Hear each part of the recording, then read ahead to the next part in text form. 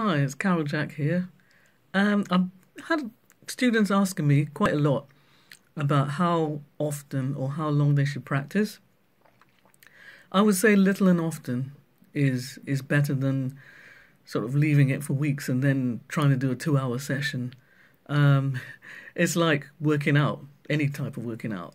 If you sort of stay away from the gym for a month and then try to do a heavy weight session as soon as you come back, it probably wouldn't work.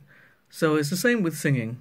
Um, I would say that, if you're a student of mine, you can use your recordings to practice with, which would mean that you'd have anywhere between 15 to 30 minutes of exercises to do.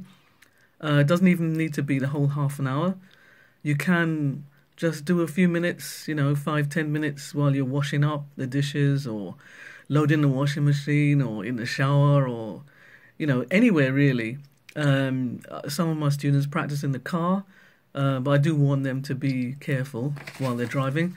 Um, but yeah, you don't have to set aside a big swatch of time in order to get some practice in.